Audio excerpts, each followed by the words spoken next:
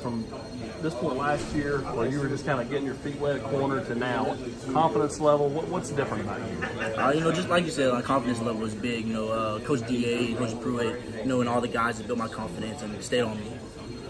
Is there anything specific though about technique, little things you've learned that you can look back and go, I struggled there a year ago, but now I've really got that now pat? I feel like I struggled on a lot of things last year, so I couldn't really pinpoint one exact thing. So I just worked on everything, especially my craft, technique, maturity, my really just knowing what to do on the field. I know some people would like a veteran presence beside them, but having another guy that's your age, like Bryce, is that good from a competition standpoint? Because you look up and he makes a play that makes you want to make a play. Oh, most definitely. Most definitely. We have a lot of competition in our DB room, especially with the new guys coming in. So there's a lot of competitions.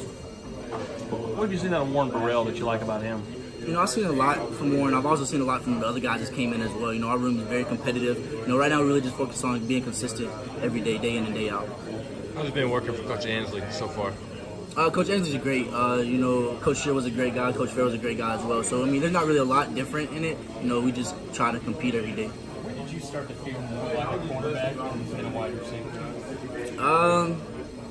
I'd probably say maybe halfway between the season. Getting my feet wet for sure.